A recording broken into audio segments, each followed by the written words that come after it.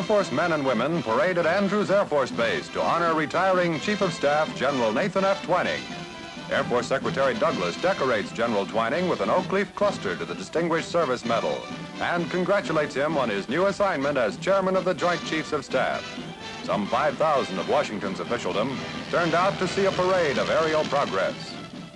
In General Twining's 38 years of military service, he has witnessed and had a hand in the growth of America's aerial might. Today, jet-powered and deadly, the B-52 and its partner in peace, the KC-135 aerial tanker, symbolize our strength in the air.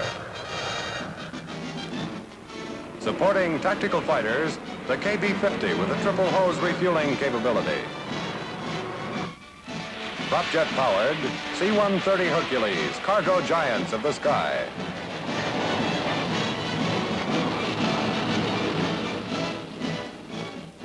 F-102 Delta Daggers, all-weather interceptors. TV comic Red Skelton and family show rapt interest in the 272-plane demonstration. B-57 Canberras.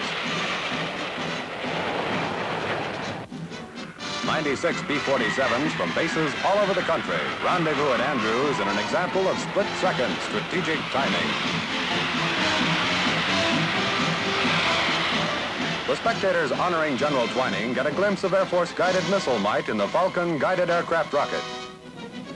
The air-to-ground strategic missile, Rascal.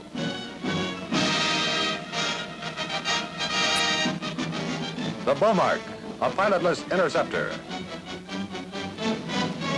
Matador, a tactical missile.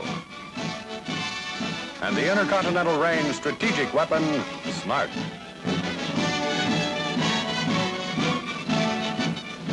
"27 B-52s from bases scattered nationwide climax one of the largest peacetime demonstrations of flying skill and timing. A fitting tribute to General Nathan Twining, first Air Force General to become Chairman of the Joint Chiefs of Staff. A signal honor, highlighting Air Force achievements in its first 10 years as the nation's independent air arm.